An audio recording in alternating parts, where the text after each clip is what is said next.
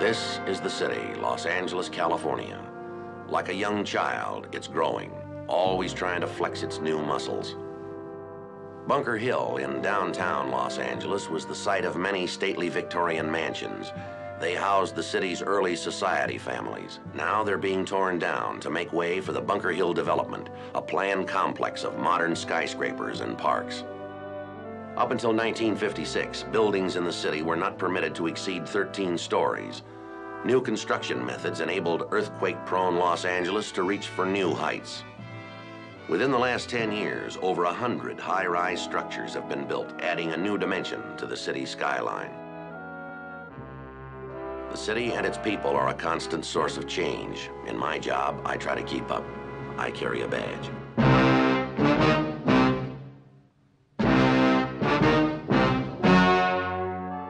The story you are about to see is true. The names have been changed to protect the innocent.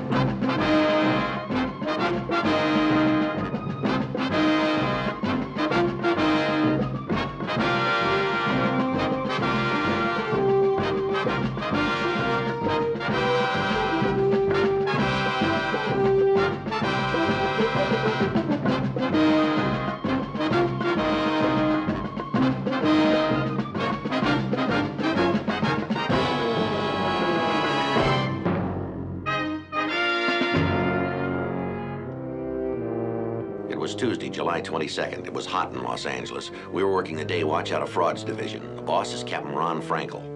My partner's Bill Gannon. My name's Friday. David Williams, credit manager for the Summers department store chain, had asked for a meeting. The firm's auditing section had just completed an examination of Mr. Williams' books. The audit had revealed a merchandise shortage of nearly $100,000.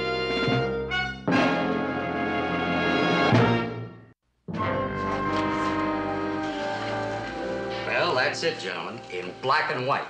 According to the auditors, I've failed to bill $100,000 worth of merchandise that's gone out of our stores in the past 6 months. Any theories, Mr. Williams? Any idea how it's being done? Yes, sir. Somewhere along the line, records of credit card sales are being destroyed.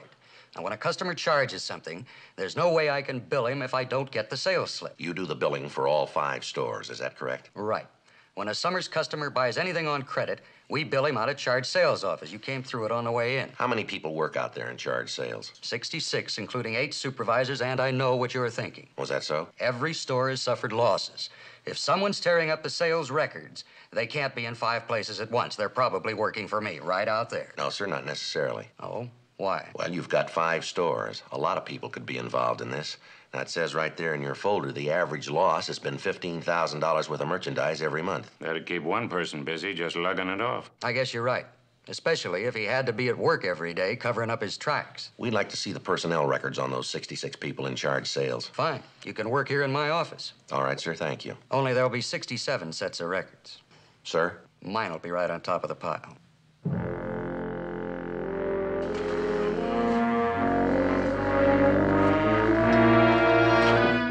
11:15 a.m., Bill and I checked 67 sets of personnel records. Williams and the majority of his clerks in the charge sales office were longtime employees. 5 had been hired within the last year. We sent routine wires to former employees of 5 persons in the charge sales office.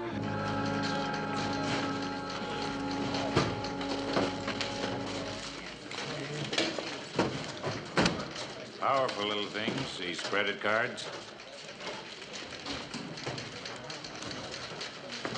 You're one of the supervisors, are you, sir? That's right, Fred Wayman. Mr. Wayman, we're police officers. This is Bill Gannon. My name's Friday.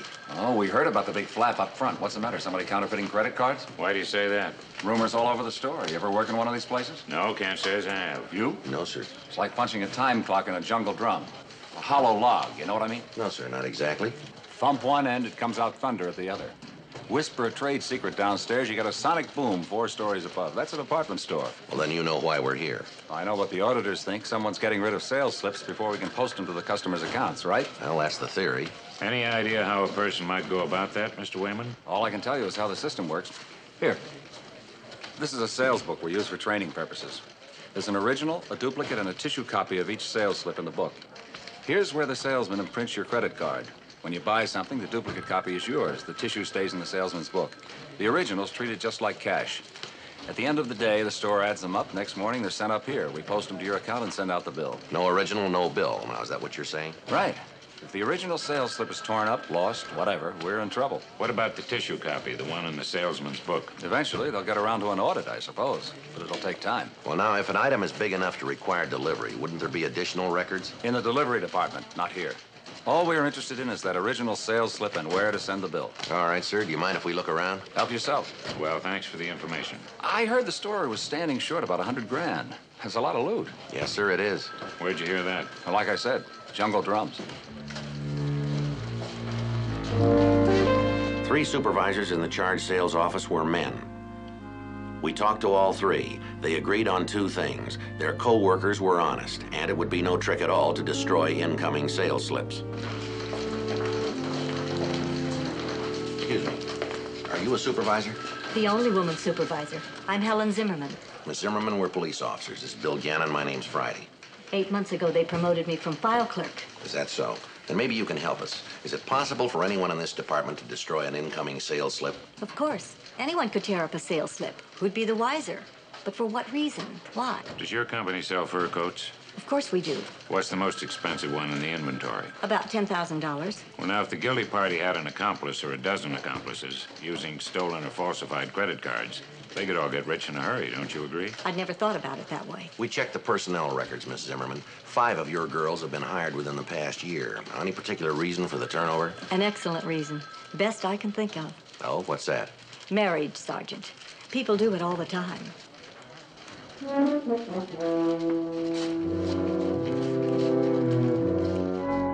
Credit cards for the Summers department stores were prepared by a plastics firm in East Los Angeles that specialized in the trade. The company's correspondence was stored on microfilm. We talked to the general manager, Mr. Robert Weston. We get hundreds of orders every month from that one account. They want new credit cards, replacements for cards that have been lost or stolen, you name it. Where do the orders originate? We're authorized to accept only one signature. Whose? The credit manager, Dave Williams. Yeah, thanks a lot, Carl. Well, what's the good word? You find the thief? No, sir, not yet. Well, I've been on the phone to the auditors. They started work on the tissue copies from the sales books. They got a team out in the West LA store right now. Called in a couple of big items. They might have something. Like what, Mr. Williams? 10 days ago, a woman using the credit card of an old preferred account bought a fur stole. Price $1,200 plus tax. Name on the card was Henderson. Henderson, that'd be one of Miss Zimmerman's accounts, right? Right. Naturally, the salesman called in to verify the $1,200 item. Helen checked. The account was good. Only one thing haywire. What was that? The sales slip hasn't shown up yet. I pulled the Henderson file immediately. There's a letter in here written 3 weeks ago. Henderson registered a change of address and requested another credit card for his daughter. Even gave us her description. Blonde, 25 years old, 5'6". Take a look. Did you authorize the card? I didn't. Here's my correspondence for a month with the people who manufacture our credit cards. I checked every letter I signed. There's no mention of this particular Henderson. Who gets the cards when they come back from the manufacturer? They go to the supervisors for mailing. I think we'd better have a talk with Miss Zimmerman. Not here, you won't. Oh, why not? She left 20 minutes ago. That's so. Yeah, said she wasn't feeling well.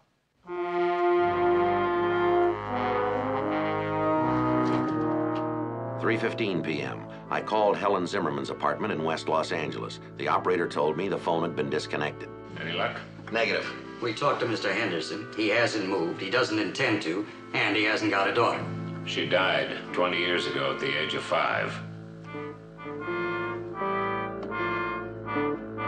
3:40 p.m. On the way to Helen Zimmerman's last known address, we stopped at the Summers department store in West L.A.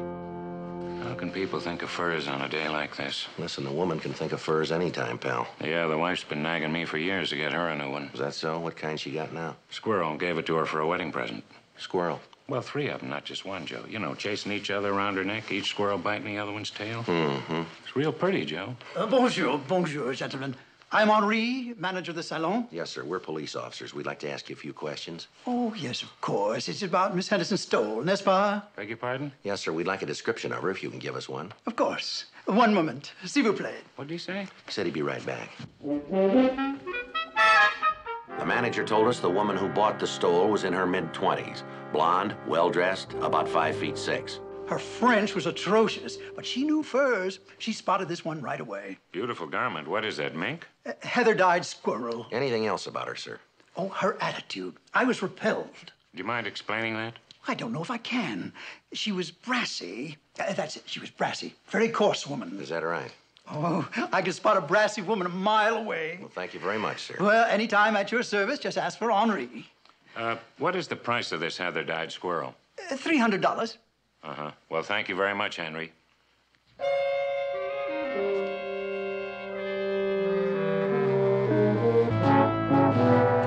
Well, this is it. Nothing. 2 weeks ago, while I was in El Centro visiting my sister, Helen packed up and left just like that. Did Miss Zimmerman leave a forwarding address? No. No word, no number. Oh, I found an envelope under my front door with an extra month's rent. Nothing else. When you last saw her, did she seem worried or upset? I was coming to that, yes. She seemed very upset. It was the night before I left town. She came down and had coffee. I asked her if something was wrong. She said no. How was the apartment furnished? Oh, it was just lovely. Helen had beautiful things, very expensive. How about friends? Anybody come to visit her? Oh, indeed. Helen's attractive. She dated 3-4 times a week. Never any trouble, though. Did you ever meet any of her friends? One boy in particular, real nice. I thought for a while Helen and he might get married. He'd know where she is, I'll bet. Do you have his name? He was here just before Helen moved out. Funny thing, though. What is, ma'am? Well, he had another girl with him. Prettiest blonde I ever laid eyes on. Real knockout. Maybe that's why Helen left. Couldn't stand the competition. What was the blonde's name? Oh, I saw her. I never met her. But you met the man. Nice as he can be. Good looking, too. Works at the same store Helen does. Summers Department Store? Downtown. Name's Fred Wayman.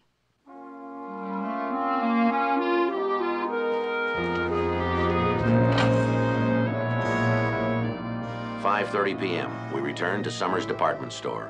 Still hard at it, huh? Yeah, I've got to. The wife's downstairs buying the store out. You find Helen Zimmerman? No, sir. She moved 2 weeks ago. 2 weeks. Yeah, I remember that. She took the day off. Said her folks were flying in from back east. Fred Wayman around? Why? Well, he and the Zimmerman girl have been seeing each other. Maybe he can tell us something. Well, while you're at it, ask him about these. What do you got here? A few more bombs from the auditors. They had me check some more salesmen's tissues from the store in West L.A. Figured I better let you fellas handle it. Living room furniture, TV, stereo combination, 16mm camera and projector. Look at the dates. 3rd week in May, 2 months ago. Check the names. All of them start with M-N-O or P. Wayman's accounts. $4,000 worth of merchandise. Is Wayman here? He left at 5 o'clock. You check his files for those bills? As soon as the door slammed behind him, Wayman's a forger. Has to be. How's that, sir? According to his records, every one of those accounts has requested a new credit card within the last few months. My correspondence with the credit card company doesn't list a one of them. How many of these items have been posted and billed? None of them. Not a single item? Not a single solitary item on that list.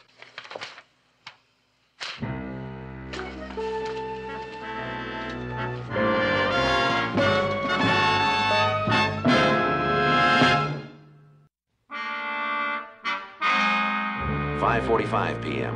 Wayman's personnel file listed his home address as 1761 Pinto Street in East Los Angeles. We suspected he might have moved. I called his listed number. No answer? Disconnected. How late's the store open tonight? 9 o'clock. People up here usually go home at 5, though. Once in a while, we work a little overtime. Can we look at those files now? I'm almost afraid to. This is kind of interesting. What do you got? Proposed sales contract for $3,200 approved 6 days ago. Those Wayman's initials? FW, right. Proposed contract for what? Bedroom furniture. Martinson, Pasadena. Old preferred account. Last purchase 8 months ago. Something else here, too. I see it. Request for a new credit card. Moving to West L.A. I think I'll pull this one. Why not give this Mr. Martinson a ring? Couple of reasons. First of all, a lot of people resent it. Especially the old preferred accounts. They think we ought to know them by sight. Henderson, the guy we talked to this morning, was an exception. The biggest reason, though, is that it shakes customer confidence in the store. We ask a man about his credit card, and he might get the idea we're confused. Can I help you find something, Mr. Williams? Hi, Steve. What's keeping you so late? Had a big day. I got about 2 weeks behind. Hausman, isn't it? Yes, sir. We talked briefly this morning. How well do you know Fred Wayman? Pretty good. Why? Don't tell me you're going to jail him, too. What do you mean, two? Rumors going around you got Helen Zimmerman locked up already. Wayman wasn't kidding about that jungle drum. Pardon me? Did you ever visit Wayman's home over on Pinto Street? Pinto Street? Where's that? East L.A. Wayman lives clear over on the other side of town. Where over on the other side of town? 11470 Ocean Drive, West L.A. You sure? I ought to be. I drive him to work 3 mornings a week. And when you don't, I do. Hello, Helen. I used to, anyhow. Hello, Mr. Williams. Gentlemen. What's the matter, boss? Surprised? Well, yes, as a matter of fact. Not nearly as much as I am. I was halfway to Mexico. All right, Miss Zimmerman. I know. A friend of mine's a cop. You're going to read me my rights. Yes, ma'am. Go ahead. If acting stupid's a crime, I ought to get 20 years.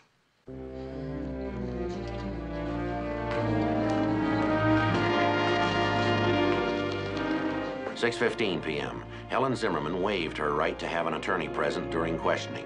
We talked to her in the credit manager's office. Fred and I have been dating since the day he got here, 6 months ago. You know me, old eager beaver. No, ma'am, we wouldn't know. It's true. Anyhow, in April, we got engaged. Fred asked me to keep it a secret. It killed me, but I didn't tell a soul. 2 weeks ago, I gave him his ring back. You want to tell us about it? It all started a couple of months ago when Fred figured he owned me, body and soul. He told me about the credit cards, how he forged Mr. Williams' name on letters to the company that makes the cards. He did the same thing back in Missouri, a store in St. Louis. And when his boss got suspicious, Fred figured it was time to migrate. What did he ask you to do? Same thing he was doing, only in my files. He said it wouldn't look so hot if all the action was under MNO&P. Now, how did he pick his accounts? Preferred customers only, especially if they didn't shop too often. Less likely to be recognized. All right, then what? Well, next he'd phony up a letter saying the customer wanted a new credit card. The guy lost it or was moving or whatever. Then came the letter to the credit card company. Ought to see Fred do your signature, Mr. Williams. I can hardly wait. When one of your girls passed around the new cards to the supervisors for mailing, Fred had put the phonies in his pocket. That's where you goofed, boss. The girls never bothered to check the new cards against your real correspondence file. The system's just been changed. Well, that's about all there is to it. When Fred bought things or had somebody buy them, he watched for the incoming sales slips and got rid of them. Any questions? Yes, ma'am, we have a few. I can anticipate a couple, okay? Number one, I kept my mouth shut because I loved a guy. I refused to help him, but I couldn't turn him in. I thought I could straighten him out. Can you understand that, Sergeant? Maybe. What happened 2 weeks ago? Fred came to my apartment. Your furnished apartment. Everything I own I got from my parents. They're loaded, and I'm an only child. All right, go on, Miss Zimmerman. Fred walked in like he owned the joint. He had a blonde on his arm, pretty enough to hate on sight. Fred introduced me as his new assistant. What was the blonde's name? Barbara Henderson. Temporarily, that is. Fred said from then on we'd be working together, Blondie and me. She'd do the shopping, and I'd tear up the bills. If I didn't go along, Fred would tear me up.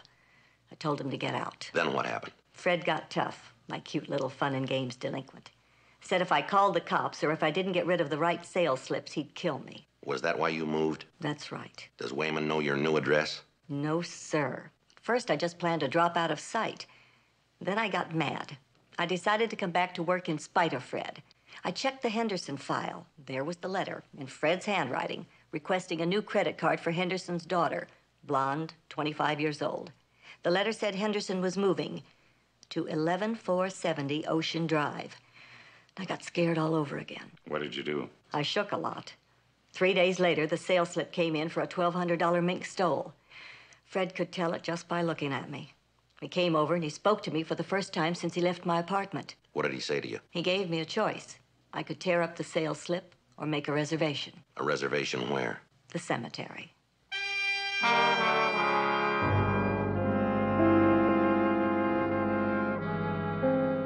We drove Miss Zimmerman home and instructed her to remain available for further questioning.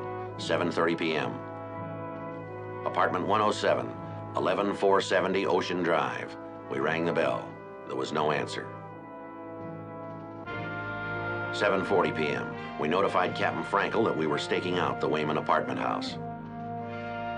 10:30 p.m. Wayman, alias George Henderson, had still not returned to his apartment. I wonder why they don't air condition the lobbies in these places. How's your stomach? I can't feel it anymore. Might be a good idea to start that diet you're always talking about. Worst thing you can do, Joe. Dieting? Why, sure, on an empty stomach.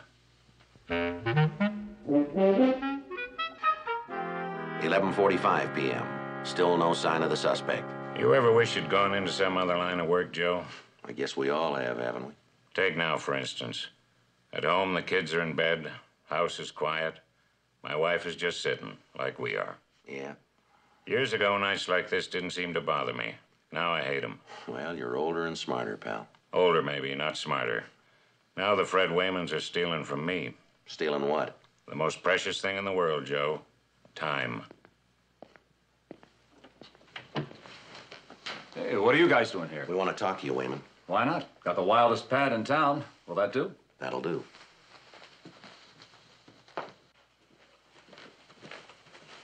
Waiting long? No. Just put my gal on the plane for Vegas. Is that so?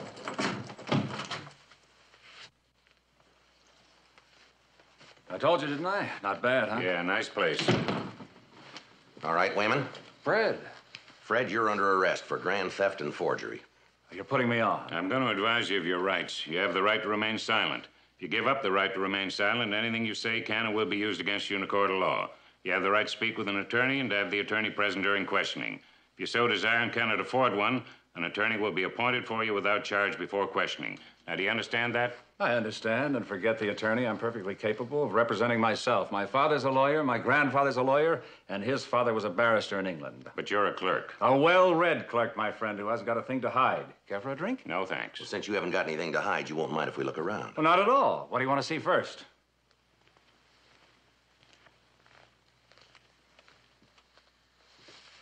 It's a nice-looking TV stereo. Beauty, huh? Paid for, I suppose. It will be, just as soon as they send me the bill. Where'd you buy it? At the West L.A. store? Yeah, why? Whose name did you charge it under? Henderson. Any law against that?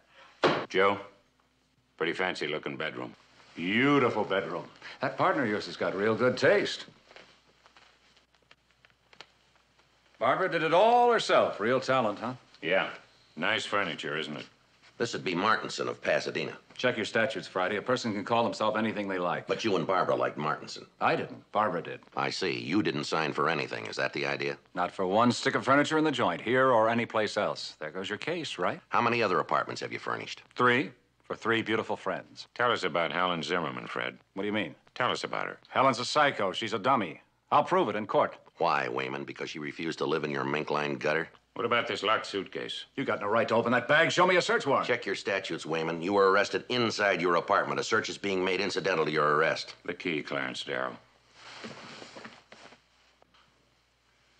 Hey, look, you guys, we're all gentlemen. We're all familiar with the law. Now, there ought to be a way we can get together. I've got a lot of loot. You dig? $100,000 worth of merchandise. I turned a lot of it for cash. Take some and leave some. We'll pass. Credit cards, Los Angeles, St. Louis, Missouri. Winters there are lousy. Sales slips, Pasadena, West L.A. Yeah, I hung on to those. They're research. Research for what? My book. In the back pocket. Almost ready for the publishers. Famous Swindlers at Large by Frederick Wayman. Yeah, part of it's autobiographical. What part is that? Chapter 19. Last one in the book. That's me. If the criminal is clever and imaginative enough, crime can pay. He need never get caught. Good line, huh? You got a publisher in mind, have you? Yeah, why? Well, you better send him a note. What'll I tell him? He just lost Chapter 19.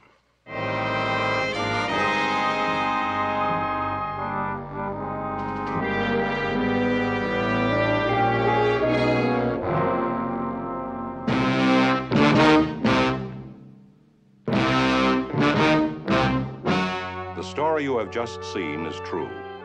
The names were changed to protect the innocent. On October 13th, trial was held in Department 184, Superior Court of the State of California for the County of Los Angeles. In a moment, the results of that trial. The suspect was found guilty of forgery and grand theft, punishable by imprisonment in the state penitentiary for a period of from 1 to 14 years.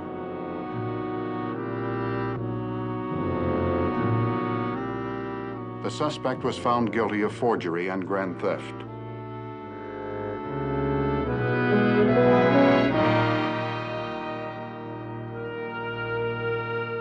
The suspect appeared as a witness for the state against all defendants in this case.